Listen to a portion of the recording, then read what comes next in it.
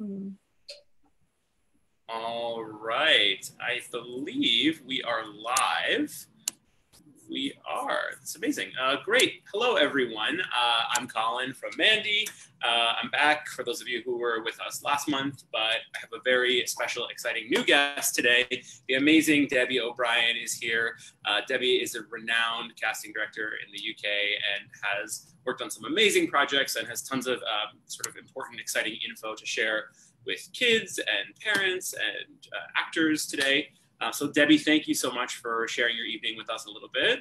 Oh, it's a great pleasure to be here. I can't see who's with us, but I'm delighted you're all here. Yeah, I know. We're kind of like behind the Wizard of Oz curtain here, Yeah. but we'll make it work. So Debbie, before we get started, I wonder if you could just tell some folks a little bit about you and sort of your background, how you got into casting, sort of, I think it's always helpful for actors to hear the journey. Often we think of one journey, and everybody in our industry has so many different paths and sort of journeys that they're on. So it'd be cool to hear about that. Sure. Well, I did a degree in drama, and then when I left there, I became a stage manager in the West End in London, which was very exciting, I must say. And Very fancy. I did on my first show, which was a show called Dracula with Terence Stamp in it. The casting director on that was doing some auditions and let me help out at the auditions. So right from the beginning, my journey in theatre started with auditions, which was fantastic. And I then, after that show closed, that was at the Shaftesbury Theatre, I went on to work on the original production of Annie at the Victoria Palace, and I was an ASM on there. But after I'd been on it for about a year or something, I also became children's administrator on it. So I would help with auditions and I would license the children, things like that, as well as doing my ASM job. So I did all of that, and then I went on to do other shows in the West End in stage management, and I then went to work as a production assistant in a producer's office and helped with auditions there. And the casting director who did lots of those shows was Celestia Fox, and I learned everything I really knew about casting from Celestia Fox. I mean, she's just incredible. And I did, from there I went on to do all sorts of things. I think I've done every job in theatre apart from sound. I mean, I literally have been a wardrobe mistress, I've done fuller spot operating, I've done front of house, I've done box office, I was general manager for some venues, I've worked on building projects in theatres, but all the way along I kept doing bits and pieces of casting, and gradually I did less of the other things and more of the casting. But I've always done quite a lot of children's casting alongside all the adult casting we do as well. So it was great, because every show you do is different. So you learn every single show you do, and that's what makes the job exciting, actually. Totally. And is there something particular that makes you gravitate towards working with kids so frequently, and sort of, is that No, people just kept upping us jobs, really. Just the work, yeah. Yeah, and it's quite complicated working with children in the UK because of the licensing process. So if you're casting them and you're responsible for doing the administration, you get to know both sides of what's required, which is really useful. And you get to know the agents that are worth working with, and you get to know how to find children who don't have agents. So you just build that up as you go along. And for the producers who then employ you, it's great because you have a bit of a shortcut to making all this work. And it's children's auditions are more interesting than any other auditions because these are people who are so fresh and so new that they don't have the same sort of hang-ups as adult actors might. They're very great auditions to work on, and they're very tiring, but we always come out at the end of the day having had an amazing time. We really do. Yeah, absolutely. Having worked with kids, produced movies with kids and stuff, there's just this sense of play and excitement that carries you through those tired moments into the other side of it. So. Absolutely. I heard you say a couple buzzwords already that I'm sure viewers are wondering about. So you mentioned agents, you mentioned licensing, and you sort of mentioned those kids that don't have agents. So I wonder if we can just start by talking about sort of any tips or suggestions that you have for kids, performers who have that raw talent or who've been training maybe in a small scale, how to sort of break into the industry. If you were going to notice them, how would you go about noticing them? What would they need to do in order to get on your radar? If they don't have an agent already, the hardest thing for them is to find out when we're doing auditions. So we normally put the information out as widely as we possibly can. So we'll put it on our website, we'll put it out on social media, we'll put it on the breakdown services. So we'll use Mandy.com, we'll use a couple of the other people, you know, subscription services like Casting Weekly and Castweb, where you can subscribe to them. We put it on Spotlight always. Of course, you only get to see that information if you're already registered on Spotlight, which children who are just starting out may not be. We always think that the further we can put the information out, the better. So we will try and put it out to schools and to local dance schools and local drama classes, just so that as many people see that information as possible. Now, if you see the information somewhere on social media, which is probably where you might pick it up from, the really important thing is to read the information carefully, and then there'll always be some way of you getting hold of us. We'll probably give you an email address to email, but you really need to read it carefully, because what tends to happen if you don't have an agent is you might think your daughter or your son really wants to perform, but if they don't meet the criteria for that role, then there's no point in suggesting him for that show. And Right. so it's really important that you read the detail, and then you just email us and we would go through. We literally read every single application that comes into us. I mean, I think people think, you know, if they don't get a reply from us, we haven't read that, but we absolutely do. And we might have given you a postal address to send it to. More likely it's going to be an email. You don't have to be on Spotlight to do that. You know, we want a good head and shoulders shot, which doesn't have to be a professional shot. If you've never done this before, it can be a snapshot, but it needs to be a clear one that looks like the child and has been taken very recently, so we know that they're not older or younger than that, and tell us what else they've done. And to be honest, most shows, the children in them don't necessarily have had to already be professional actors. You know, we're quite often looking for raw talent, and they may only have done drama classes, or they may have done drama classes at school, or they've done dance classes, or they've done their LAMDA exams, something like that. And that's all valuable information. So just put it in a short email to us, and then we'll decide whether, you know, you meet the criteria for an audition. I love that. So it seems like there's a very sort of open channel there for you guys. Yeah. And then an even playing field. It's really about the right actor for the right role. Absolutely. And it honestly doesn't matter to us whether a child has an agent or not before we decide to see them. If they're right for the role, we'll see them. And, you know, we've cast shows in the West End, and, you know, for touring and all sorts of shows, television shows with children in them. And quite often the children that get those roles haven't come through the stage schools, as it were. They might have come from a local dance school or something like that. Famously, Claire, who works in our office, managed to rescue a CV and photo that was posted to us that the dog got and nearly chewed up. And that girl ended up playing Annie in the West End. So, oh my gosh, you know, that's fine. we're very grateful that Claire rescued that CV. That's so funny. So in terms of training, you know, you sort of touched on it briefly, but are there certain avenues or institutions or methods of training that you think, okay, if you're brand new starting out, you should focus on this? Or if you're somewhere in your, I say mid-career, meaning mid-child career, but you know, you should focus on this. Are there certain avenues that you suggest for actors at different stages? It depends on the child very much. There's if your child is a good singer and is very keen to do musicals, then they'll also need to do some movements. So they may be a fantastic singer, but don't ignore the fact that at some point in that show they'll almost certainly have to do some movement or some dance. So if you know that you're a great singer but you're not a great mover, then you should definitely do some classes in that. It's the more things that you're good at, the more likely you are to have a lasting career. I mean, that goes for children, that goes for adults. If you're a fantastic dancer as a child, and sometimes I've seen amazing dancers as children who are very frightened of singing because they've never had to do it. So do some singing lessons, and that can be joining a choir, or it can be doing proper singing lessons. And we don't expect people to come to auditions ready, you know, with lots of qualifications when they're only 8 or 9, you know, Right. that would be unrealistic. But if they are seriously keen, then make sure they have a broad range of things that they do, and make sure that they don't just concentrate on the things they're good at. It's always tempting to just do your dance classes 5 nights a week because you're a brilliant dancer. But actually what you need to do is think, oh, well, I'm not a good singer, so I need to spend some time doing that. Because there's very few jobs in musical theatre where you don't have to do 3 things: sing, dance, and act.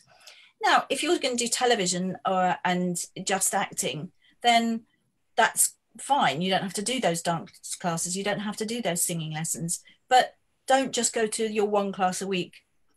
Have a look around and see what else is around, so that you get a whole experience of training, because the more training you do, the more you'll be prepared to come in and see people without worrying, because you know that you'll be good at it. And I think that's that confidence you get from having done stuff and you know is tremendous. Actually, that gets you through quite a long way through an audition process if you look like somebody who's going to be able to take on new challenges and deliver when they get the job. Yeah. I love that what you said about sort of having to focus on the thing that's harder, because for kids, a lot of the time, it's really tempting to want to feel fulfilled and satisfied by, I love dancing, I'm great at dancing, I can tap dance 7 days a week. But if you're having a hard time hitting the notes, it's challenging and it's disappointing and it's hard to go work on it. But working through that is a sign of maturity. And I think it's good for parents to help their kids into that stage of absolutely. And I think that's true. I mean, even when you get to be, you know, a student, as a late teenager, as it were, that's really important as well. I mean, I know one particular college I was talking to, who I asked a question about somebody who had said to me, oh, I want to do more Shakespeare in my course. And they said, but he's already good at that side. What he needs to do is concentrate on the singing, because this is an all-round musical theatre course. That's why we're making him do that more. And that's a very good thing to think of, that, oh, I mean, all my children, you know, did piano lessons at, you know, as they were growing up, and I would be shouting up the stairs to them to say, play it again, you know, try it again, because they would just want to play the bits they could play. Right. And actually what they needed to be doing is try the bits they couldn't play. Yeah. Totally get that. So you did mention a little bit about agents. So if a child actor does feel that they've gotten to a place where, you know, they've used Mandy.com, they've used social media, they've reached out to you sort of by self-submission, and they're kind of getting to the end of that stage, or where that's maybe not delivering for them the way they want to deliver, what do you think is the best steps necessary for them to go about finding the right agent for them? I think it's difficult when you live, I mean, it's very easy to find lots of agents in London. It's harder when you live out of London, because there are fewer children's agents out there. So I think you need to look at the agents around. You can Google it as well as, you know, any of us can, and see who's around, and see what they require as well. So a good agent, you know, will ask what you've done and might want to see some material, or they might want to, you know, at the moment we're doing everything remotely, of course. Normally an agent will want to meet the child, meet the parent. Quite often there are classes in local areas where they have an agency attached. So you can go to a Saturday morning school, for instance, and they'll have an agency attached, and they will take children onto their agency who are showing promise in their classes. And that's a great way of doing it. And there's lots of those around the country, you know, after school training and Saturday morning, Sunday training. Some dance schools, you know, have their own agency, or have had children who have danced in their classes who have gone on to agents, and they might be able to recommend things, agents for them. But do your research, check them out, and check to make sure that they seem to be the sort of people you want to represent your child. Absolutely. And, you know, ask around, ask other parents, you know, if you know another child in the school who's done some professional work, ask, you know, who they're with.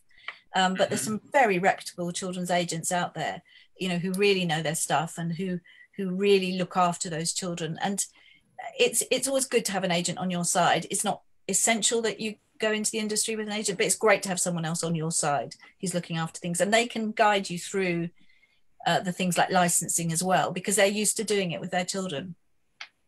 Absolutely. And so you said the famous sort of dreaded L word, licensing. Let's talk about it. What can you sort of, how can you help give suggestions for parents about how to, be prepared for this, what to know in advance, say you get the call, it's about, you book the job. What is the sort of process from there, and how does that work for them? Yeah, it can be a bit daunting if you've never had a child go through licensing before. So basically licensing is done by the Child's Education Authority.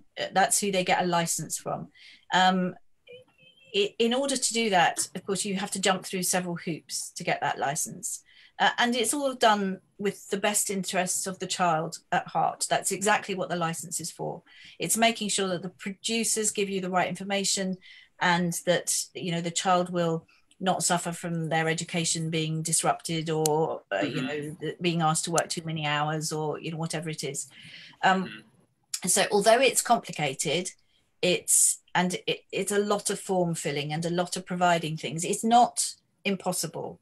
So the best way to prepare yourself for it is that as soon as you get a show offered or a job offered, and it can be for an advert or anything like that, you're going to be asked to provide a passport-sized photograph, which can be digital these days, a copy of the child's birth certificate. You're going to have to fill in a medical form, and you're going to have to get a letter from the school that says they agree that the child can do the work. Now, it depends. Sometimes if it's an advert, it might be a morning off school, or it might be filmed on, during the holidays, and they don't need a morning off school. But if it's a show in the West End, they might need 3 weeks off school for the rehearsals, and they might need every other week off while they're on tour, or every Wednesday off if they're doing a midweek matinee. Right. Yeah. And the school are going to have to agree that, and the Education Authority will not give that license if the school don't agree. So I always think that if you're doing this seriously, and you think your child's gone up for some auditions, and you think that they might be making some headway, then have a word with the class teacher, and have a word maybe with the head teacher, and say, I'm thinking of doing, letting my child do this. If so, they might need time off school, and get them on your side. Now, I have never had a child go through a show in the West End or a show on tour where they've suffered from a lack of education, because while they're on tour, they get tutors to help them get through their work. And when they're in the West End, apart from during rehearsals, they're not missing that much school, but they will miss some. And it's important to reassure that the class teacher and the head teacher that the child will keep up with their work. And generally, children who work in entertainment tend to be fairly motivated, and realize that if they keep up with their work on one job, the school will let them do the next job. And that, that's really important. I had one of my children did a lot of filming when he was young, and he worked out very early on that if he went back to school ahead of where he should be, they would not complain next time he asked for some time off. So make sure you have that conversation with the school, and get them on your side. It's really important. School teachers, don't necessarily have any more experience of children in entertainment than the parents do. So they can be a bit worried about it, but you need to reassure them and make sure they understand that you will take it seriously, getting the education sort of, keeping the education up, as it were. Now, all children here have done lockdown education with their parents, so parents are used to it now.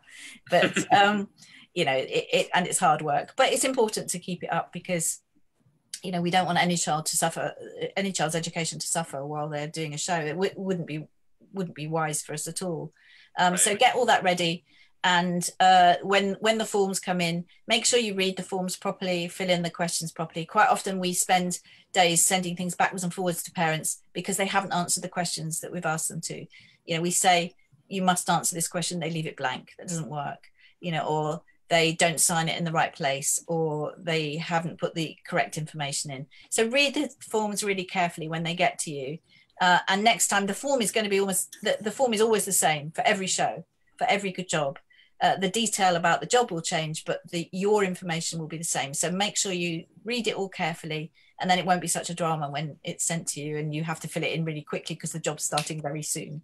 Yeah, so how quick can the turnaround be? What should parents expect? What's the quickest you've seen, basically? The quickest I've seen is a few days, but that's for adverts usually, or for a replacement. For instance, we had a case on one show where a child had chickenpox on a show in the West End, and we had to replace them very, very quickly. So we, as administrators, we called the local authority and said, we've got this problem, we've got a child with chickenpox, we'd like this child who was second choice to take over, but they have to start next week because that, you know, they've got the other child's got chickenpox, and they turned that round within about 4 days, I think. So that's fine. But normally it's 3 weeks from before it's you might get offered the job and asked to get everything back to you within a week, and then it can take 3 weeks before the license is granted. Mm-hmm. So it just depends on the authority. That's based on sort of municipality where you're located, basically. Absolutely, yeah. The law is that they require 21 days in order to process a license. Some authorities will do it quicker than that. Some will take 21 days. For sure. So just to sort of clarify for parents who are listening, it seems like what I'm hearing from Debbie is plan ahead, talk to the educators in your child's school, make a plan so that you can get it all set. Preparation, get the paperwork together, know what you need so that when the call comes that your child booked the job, which is so exciting, that you're ready to go, and then get it in as quickly as possible. And what we'll do is we'll put all this into a guide on Mandy.com's page for parents so that they can see sort of Debbie's suggestions for how to tackle the licensing process head on, just so that you guys have it there and you're not furiously only taking notes right now. That's really informative, and we really don't have the same process here in the US, so it's been interesting to hear sort of how that all works. So sort of moving on, we were talking about that moment of getting the job, but backing up to before that, you know, so I'm a child actor, whether I have an agent or I self-submit, whatever, I'm in the room, right?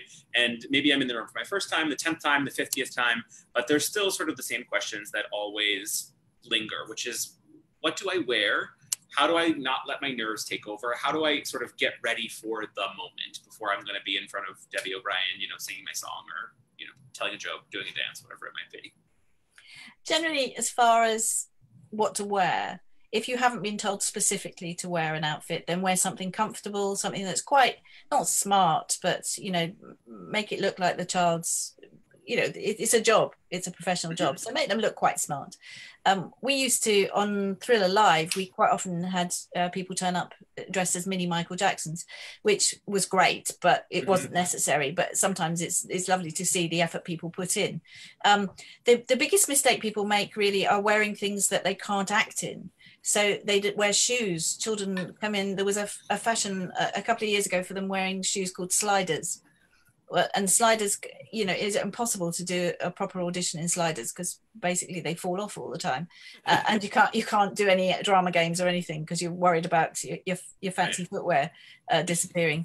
You know, you might be asked to sit on the floor, you might be asked to do some drama games. So wear something, you know, wear trousers, or girls, if you're going to wear a skirt, wear leggings underneath, you know, because you just don't know.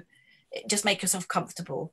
And things that are a real no-no, particularly, you know, we noticed with girls, you know, don't wear anything that shows your tummy, or, you know, wear something that's comfortable. It's good for drama. That's fine. We can see beyond what you're wearing to see whether you're good or not. Sometimes for adverts or TV, you might be asked to wear a specific outfit, you know, so they'll say you must wear this, you must wear that. So read the instructions carefully. There's a reason they've asked to do that. If you suffer from nerves, and everybody probably suffers from nerves a bit, but don't let them take over. It seems a sort of odd thing to say, but we're on your side. You know, when you come into the room, we want you to be good at this. We're not some awful jury that sit there, you know, judging you like that. We're trying to encourage you to be right, because obviously if you come in and you're right for the job, that we've done our job properly then, you know, so we're definitely on your side. I always think that you should think about coming into the room not worried about whether you'll get the job, but enjoying the job of having an audition. Coming in and having an audition is your chance to perform that day. And if you like performing, just go ahead and perform. Do what they've asked you to do. If that's a song or a speech or, you know, a poem, whatever it is, just enjoy it and then go out and don't think about it anymore. I used to say to my children, that once they were out of an audition room as children, they should never think about that audition again. You know, they should never say to me every day, oh, did they ring? You know, did I get the job? Did I get the job? It was just fun. Just enjoy it. And the more you just enjoy it and relax, the better it'll be as an experience for you. And the more auditions you do, the more you'll get used to them, and you'll get better and better at auditioning the more you do. So just enjoy it. Don't put yourself through such a lot of stress. The biggest mistake people make is not preparing properly. So if you've been told you need to sing a verse of a song, make sure you know the verse of that song. Now, sometimes you'll come into the room and go completely blank and have forgotten it, but we're used to that. Everybody does that. Honestly, grown-up actors do that, but more than you can imagine. So we expect children to do that as well. Don't worry about it. Somebody on the team will probably know that song and will help you along. If you've been asked to do a poem, just make sure you know your poem before you come in. Don't think on the way to the audition, oh, I didn't learn that, because that makes your life more difficult, and you don't want that. You just want to have a nice time when you come to the audition. If you've been sent something to learn, make sure you learn it. Everybody might make mistakes, that's not a problem, but make yourself more comfortable by doing your preparation in advance. Absolutely. And I think that's the same if there are, you know, adult actors listening. That goes for adults too. It's the same. Absolutely. Same mentality. Yeah. And so thinking about, you know, kids who come in to see you for the first time, and maybe they don't hear back, you know, they didn't get a call back or whatever it might be. I would imagine it's with relative frequency that you bring in kids multiple times before they ever get a call back or you've ever booked them for a job. Is that fair to say? Or? Absolutely. I mean, we see some people for 3 or 4 shows before they might make it through. And that's partly because they're getting used to auditioning. But also they might just not be right for it, or they might be too tall for a role, or they might not fit with the other people in, you know, maybe in something like The Sound of Music, you've got to have a certain height for each of the children, because that's part of the show, but that's part of the brief. So just because you didn't get a call back once doesn't mean to say we won't see you for something else. And sometimes on a long running show, you might see children 1 year for one role, and the next year they might have grown a bit and they'll be right for the next role up in the age of the children in the show. That happens a lot, actually. Famously, we remember a girl who came in 1 year for Molly in Annie, and then the following year she came in for the next one up and still didn't get it, but the 3rd year she came in, she was just right for the next role and she got it that year, so we were very pleased about that. Yeah, and so it's really, it is a waiting game and doing the preparation and putting the work in, and not, you know, don't hang on to Molly, because in 3 years you'll have something even better. Absolutely. Yeah. And you never know what's around the corner. We you know, we might see you for one show, and then the next week we're auditioning for something else and we'll bring you in for that. You know, we saw lots of the same children for The Bodyguard in the West End, also for Thriller Live and for other shows like that. You know, we got, there was a boy once who came into an audition for Caroline or Change, I think it was, and he looked at me and he said, "I've seen you before." I was like, "Yeah, you've been in for 4 of our shows now." So yeah, you saw me before. Yeah. But that's right. You know, we keep lists of the children who were in last week, and we think, oh well, they weren't right for this, so let's see them for something else. You know, we're very all casting directors do that. You know. For sure. I'm going to ask you a few more questions, but just for folks who are watching, listening on Facebook, if you have questions for Debbie, feel free to put them in the comments. We're going to get to a question and answer session in a few minutes, and I will read through some specific questions. So if you do have questions, you can send them our way. In the meantime, I'd love next to talk a little bit about how things have been for you during the pandemic, Debbie, and what you've seen change in your work, and what sort of the requirements, the necessities of the industry, how those things have changed for you this time. Well, here we are on Zoom. Here we are. Who knew we should have had shares in Zoom? Because absolutely everything we've done recently has been remote. There have been some auditions in London, but barely any at all. I think what has been really interesting is over the past 6 months, I guess, is how much better people have got at self-taping. Because nearly all our first round auditions now are on self-tape, and that goes for adults as well as children. And the more they've been asked to do it, the more they've got themselves into a place where that's easier to do. And I think to some extent that will go forward. I think that for the foreseeable future, even when things unlock, I think a lot of first round auditions will be on self-tape now.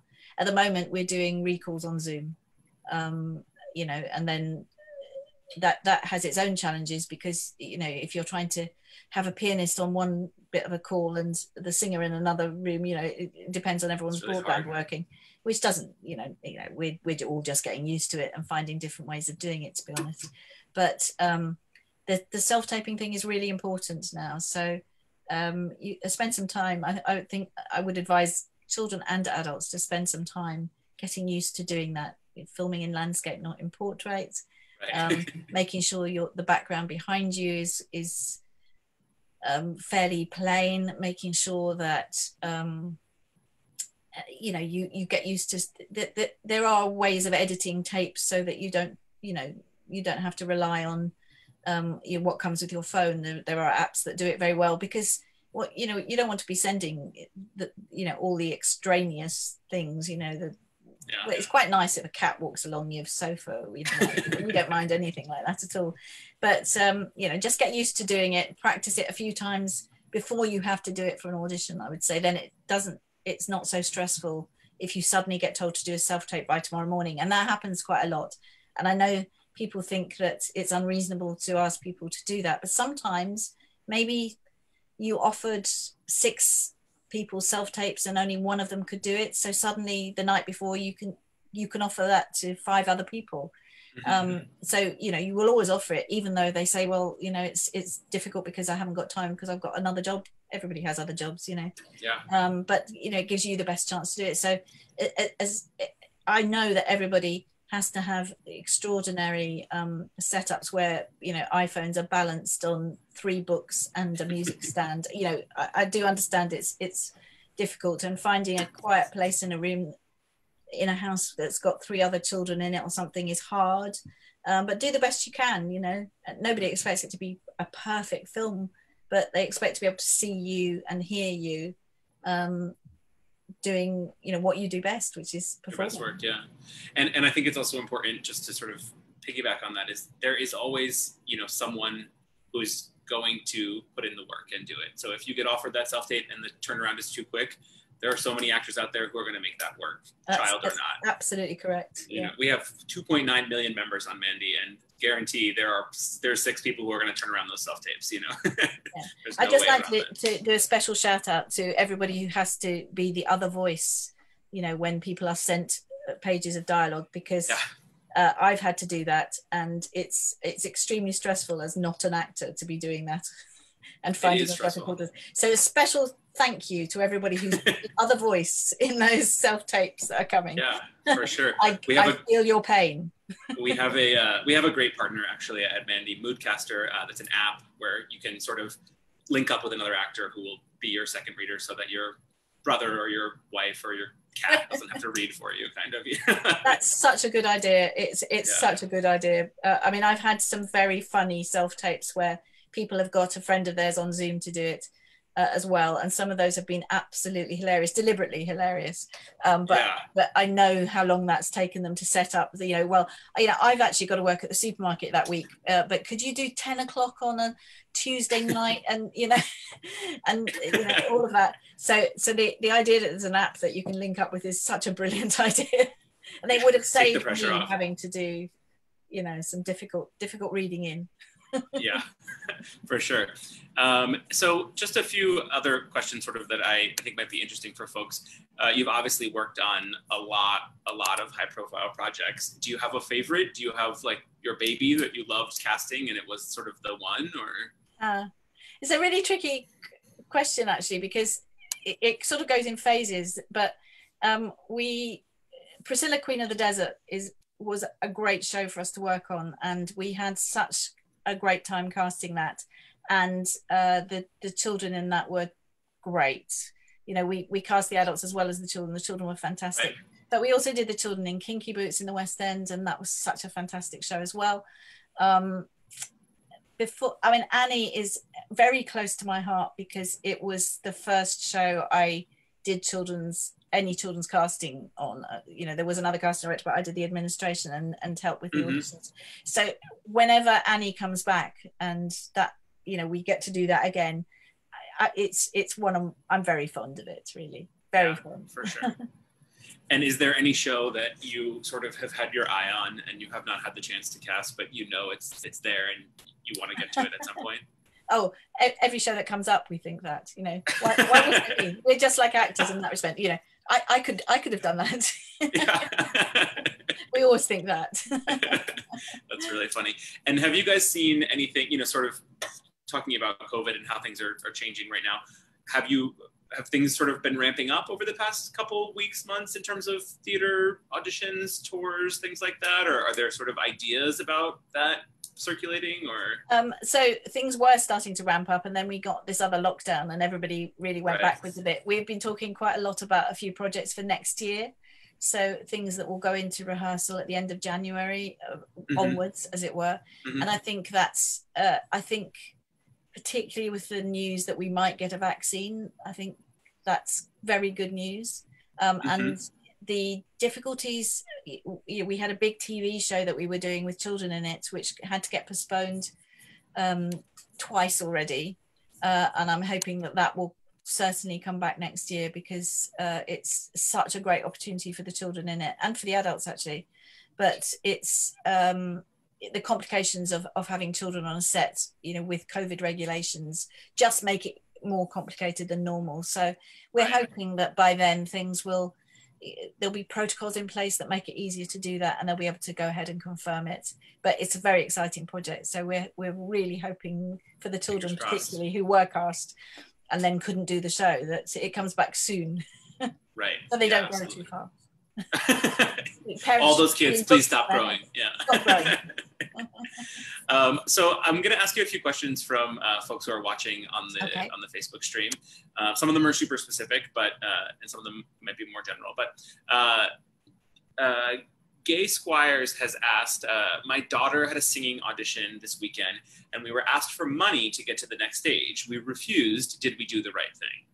Absolutely, you did the right thing. You should never be charged to do auditions at all. I can't imagine who would dare to do that. Yeah, I knew you were going to say that, but I think it's really important for everyone to hear, especially parents of kids who are starting out. You shouldn't be paying your agent up front. You shouldn't be paying a casting director. Those people are there to work with you and for you. Yeah, for sure. Okay, let's see. Hannah Brooks asks, at what age do self-tapes really come into play? I'm assuming son or child that she cares for, is almost 2 and has not been asked to self-tape yet. When should we start practicing?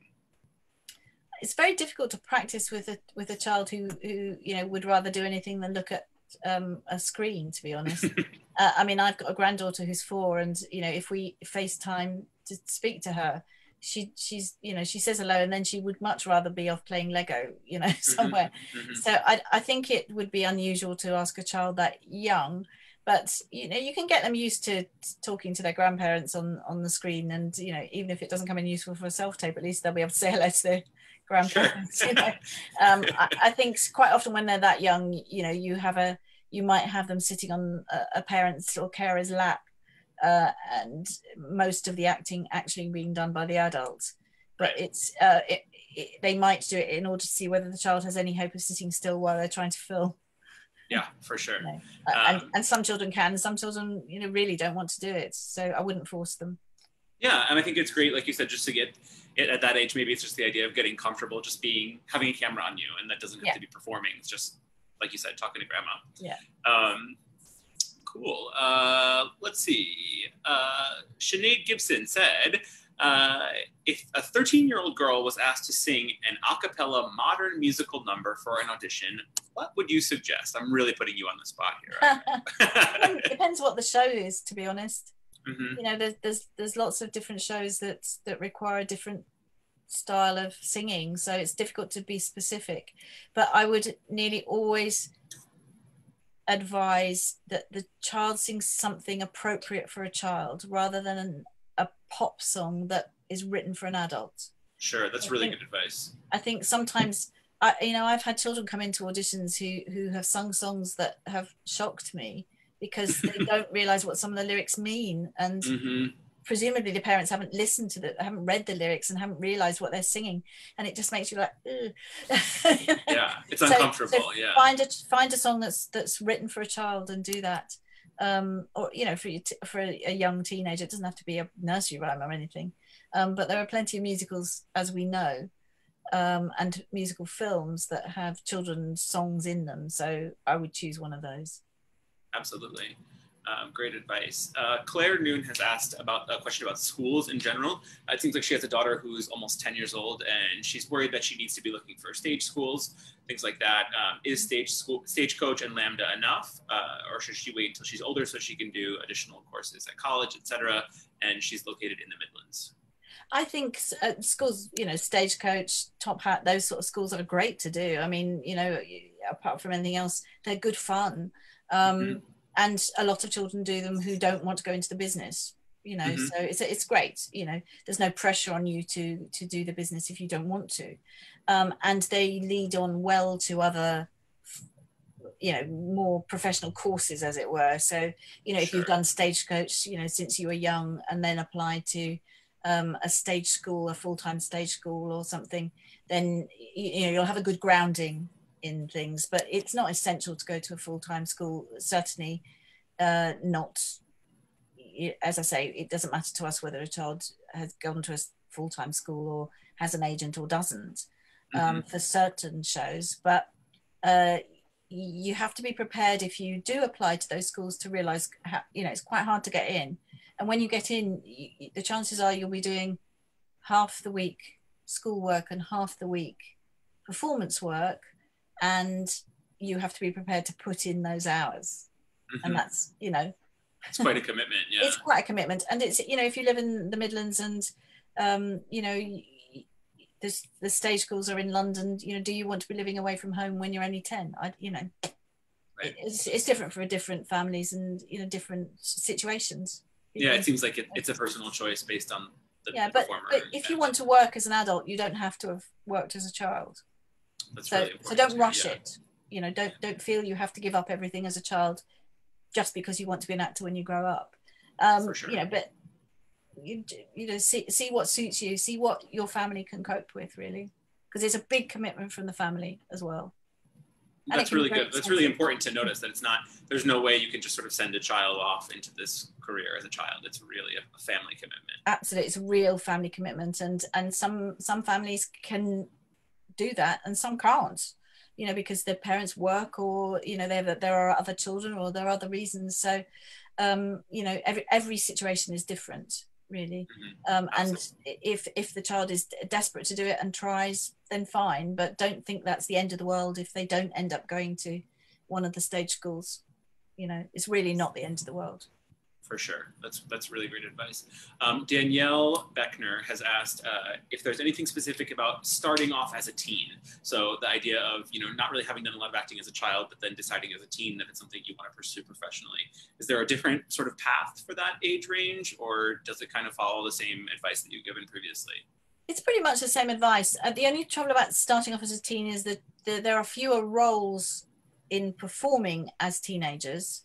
Once they get to 14, 15, there's just fewer roles. But, there are a lot of children who act on television and do adverts and things at that age.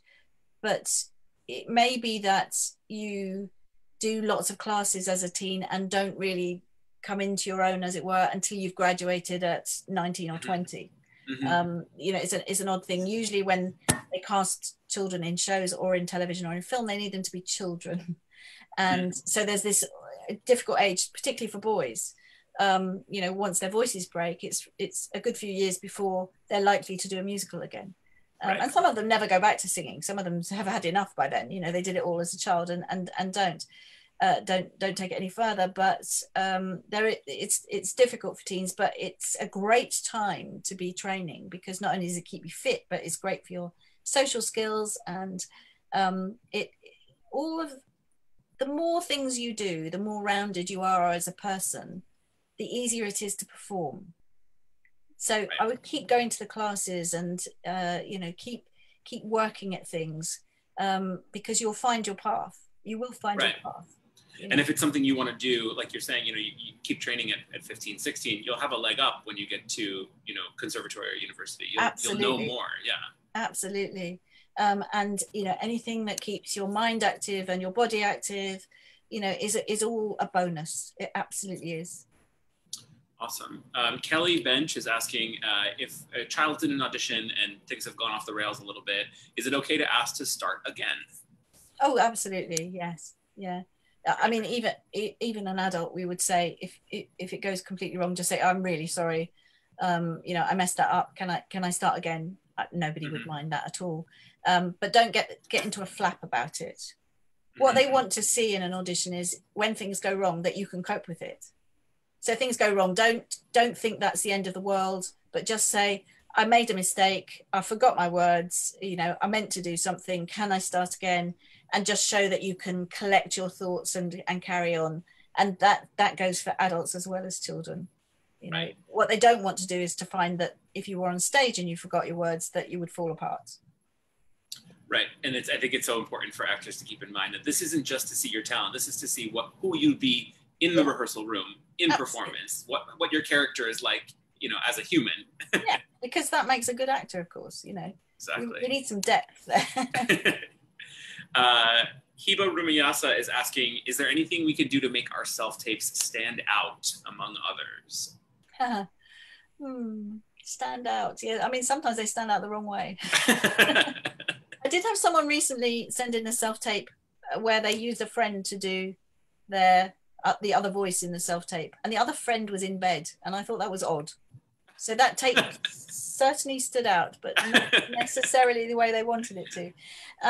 I think being able to say your name clearly at the beginning and look like you're enjoying making the self-tape goes a long way. So you look confident, you look like you're enjoying doing it rather than you're being forced to do it, with your parents pointing a camera at you, sort of thing. And make sure that whatever you've been asked to do, you actually do. So if they said you need to do a poem that is 10 lines long, do a poem that's 10 lines long. Don't do 1,500 lines. Right.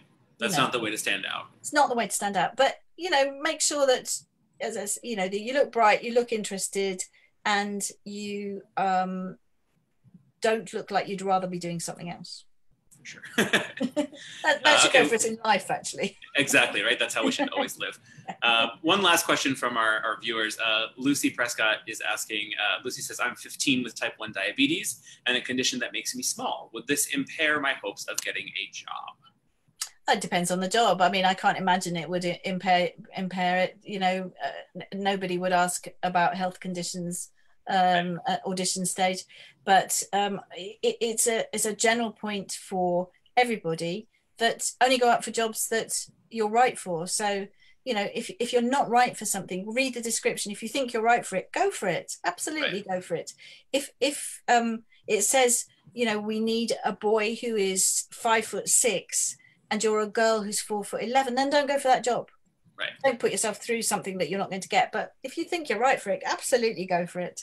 Yeah, you never know. Apart from that, you never know. And that happens a lot with new shows, is you might think you're looking for something and then somebody will come into the room and just offer a different thing. Energy or vibe or something. Actually, I thought I needed that, but that person was brilliant. I think we could go with that. That happens more than you can imagine. So and that's part of that's the magic. That's what makes it fun and exciting. Exactly. Yeah.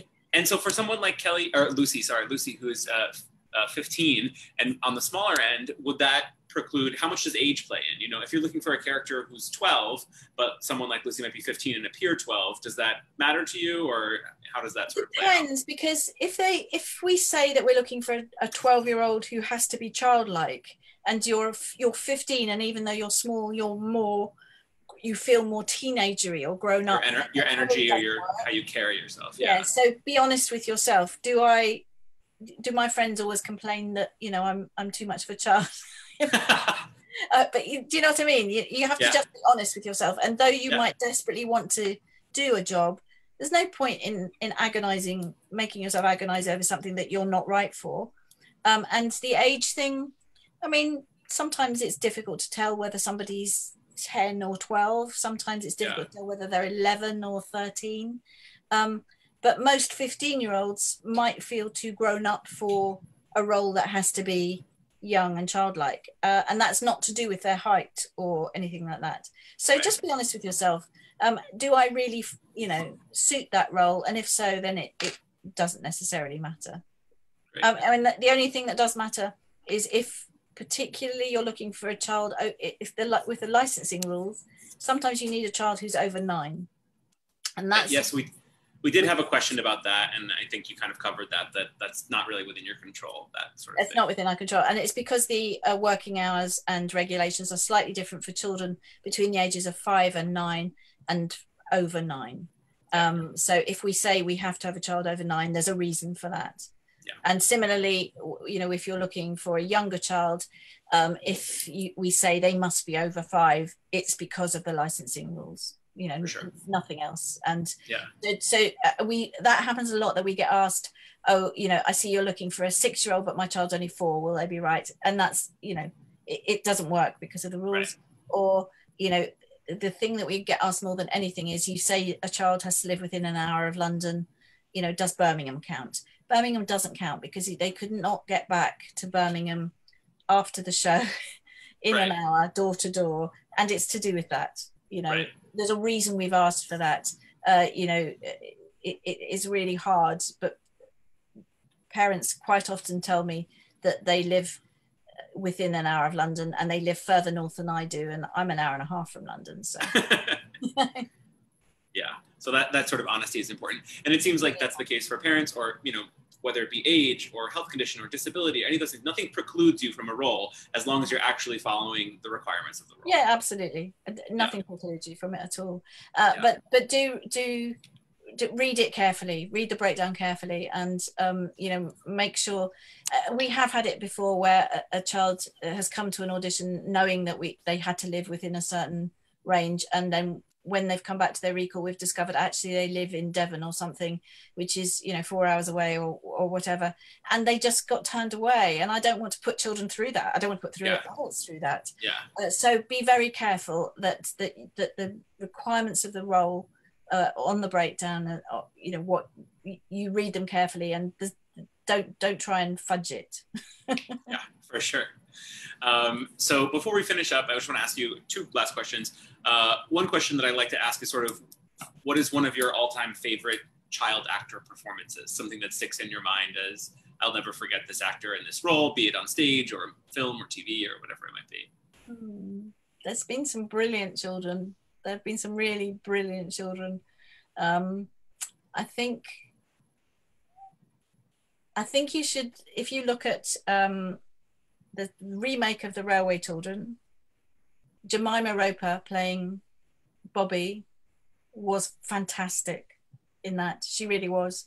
I think the obvious ones, that, you know, the girl in Stranger Things, and she was tremendous, and the girl who plays the teenager in the Tim Minchin series called Upright.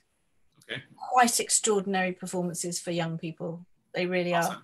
But then, you know, when you look back on things like E.T. and Home Alone, I mean, they're fantastic performances. They really are. You know, there's all sorts of things. And some of the children we've had in shows in the West End, you know, I'm hats off to them. I couldn't do it. I mean, I couldn't stand up on stage, you know, but you know, they just go on and just seem to enjoy it and light up the place when they go on. I mean, some of the children in Annie have been amazing, and in Kinky Boots, oh my goodness, we've had some brilliant children in Kinky Boots. So, you know, there's all sorts of things, and I'm in awe of anyone who can do it, but mostly when children do it and just take it with a pinch of salt, you think that's incredible. You know? It's like, I want to be a kid again. Yeah, exactly. Well, those are great performances, and kids who are at home, check those out while you're in lockdown. That's a great time to sort of learn by watching and researching, and see some of these great performances over the years. My last question is, what is the weirdest, wildest, wackiest thing that's ever happened to you in a casting session? Anything that just stands out as, oh my goodness? For children or for adults? You could share either. We did have someone who refused. We were doing open auditions for the Rocky Horror Show, and somebody came on stage and started singing. She wouldn't sing with our pianist, but so she brought her own CD machine and sang with that, and she wouldn't stop when we tried to stop her, and carried on singing. And she wouldn't leave the stage. I mean, she would not leave the stage at the end of the audition. It was quite extraordinary. And then eventually the stage manager and the casting assistant managed to get her off stage. And then about 20 minutes later, she appeared behind us in the auditorium with bags of McDonald's, which made us jump terribly. And she'd somehow managed to get through front of house and brought us McDonald's. And that was pretty weird. Wow. Yeah, that's a pretty good one. That's intense. And there was a little girl who came and saw us for Annie, who they were all sitting around in a circle and singing one by one. And some of them had music out on their lap. And she was sitting cross-legged on the floor, and we noticed that she had her music in a ring binder, and she caught her hand in the ring binder during someone else's song. And we saw it, and we could see, but she was determined to hold on. And then as soon as the child finished, I had to run and unclip her ring binder from her hand. And we will always know her as ring binder girl. And we've had everything. I mean, we've had people faint during auditions. We've had, we've seen everything, really. Yeah, it's not a boring job. No 2 days are ever the same. And people say, oh, will you remember that I really messed up an audition? I have to say, no, we really won't remember if you messed up an audition, because so many weird things happen that we couldn't remember everything. But yeah, we've had people cry, we've had people fall over, we've all sorts of things. So funny. Anything can happen in an audition. I think the McDonald's story is one of the best I've heard. That's really. We were too frightened to eat it. Yeah, I would. I know what she put in it. And that's the sad thing is that we probably could have done with a McDonald's at that point in the day. Keep your spirits up, yeah. One last thing that did happen in the same audition, now I think of it, was we'd been there all day auditioning, and a man came on stage right at the end, and we said, okay, what are you going to sing? And he said, oh, I don't have a song. We said, well, why are you here? And he said, well, to be honest, I saw a queue and I joined it. So he literally had queued all afternoon and then came on stage. No idea what to do. No idea. No. I guess Rocky Horror probably brings out, Debbie, thank you so much. This has been so insightful, and it's really, truly a joy to chat with you.